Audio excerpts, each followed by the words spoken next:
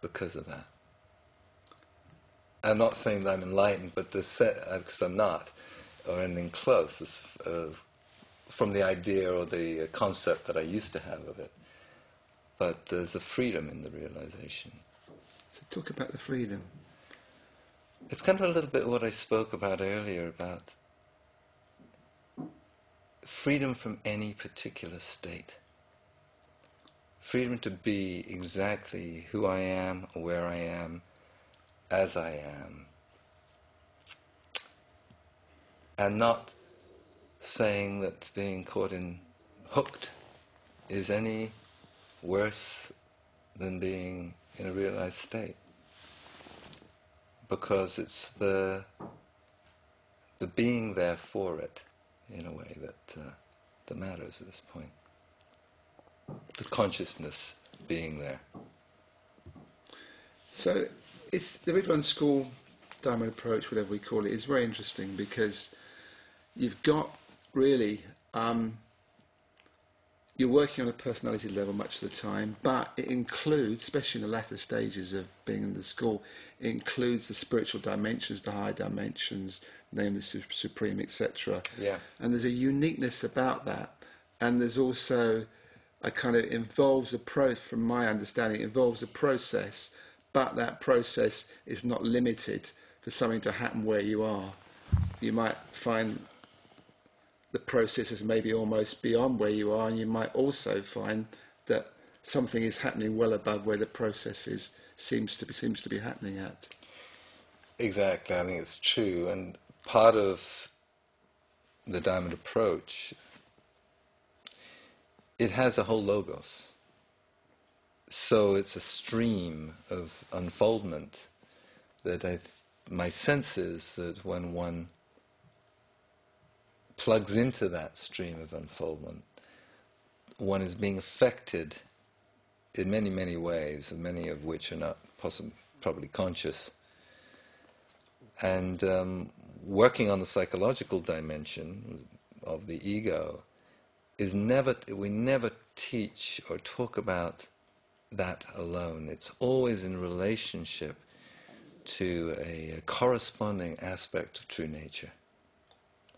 So we work on the ego, but I can't think of a time when there's not a corresponding aspect of true nature that the ego is reflecting.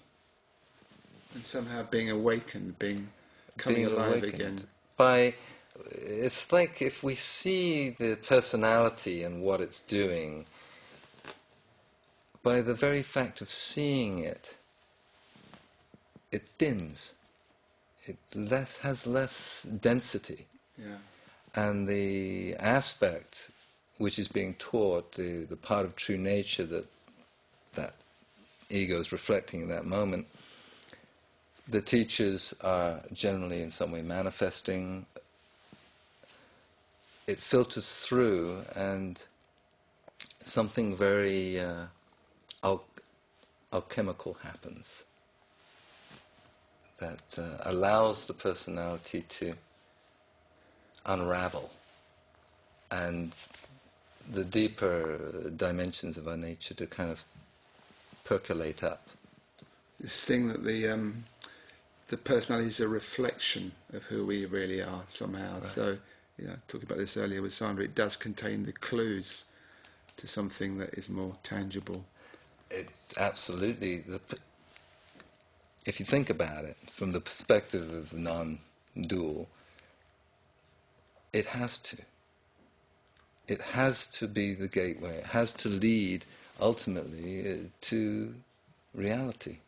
It can't stand alone as this isolated, disconnected thing. It just wouldn't make sense. So to broaden it even more, how are we doing with the planet at the moment? It doesn't seem to be we don't seem to be doing too well in terms of our intelligent using of resources, and I'm just wondering how that fits into the bigger picture in terms of personal development. Well, that is the big question. I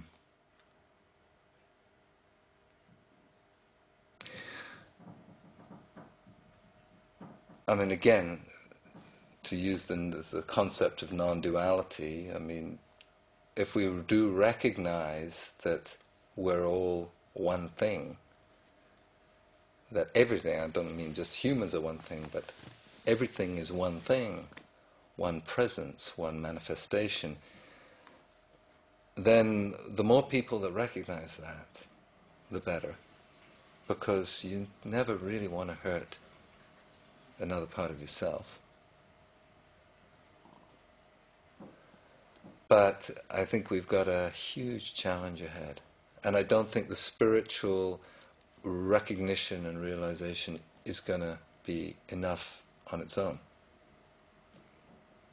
It's as if, for me, the way I look at it, maybe in simplistic terms, but somehow it translates in my world anyway, it's like our personalities become more gross somehow, more grand, and our living on the outside becomes more and more grand. We get more and more material things, and people complain about their lives, but most people are far, far better off than they were the equivalent 50 years ago or even 30 years ago. And yet people are still not happy, and we're running out of resources on the planet, and somehow the whole thing doesn't work. And the only clue we've got is somehow to go within, see what's real for us, what do we really need, and it's almost as if the personalities are getting out of control. Yeah, I mean, one of the things you're seeing, at least in the States, where I live now, is that this whole recession thing that's going on, this global recession, is it's beginning to make people take a little stock and look at some of their values.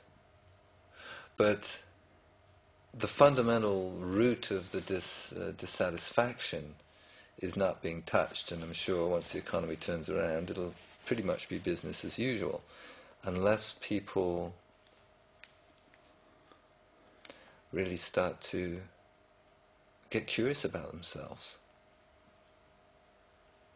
And how is that for you? Because for me, I find it, the more I learn about how I am and how other people are and how I perceive the bigger picture to be, I wonder at the kind of thinking of most people, not in a judgmental way necessarily, but just what becomes more and more obvious to me just becomes more and more. There's a new film out called Age of Stupid, so I can use that word. I can quote from the film. I saw it 2 weeks ago, Age of Stupid, which is very much about what we're doing with the planetary resources, how we're running out, we're not sustainable anymore. And it is, we're being stupid. I don't completely exclude myself from this.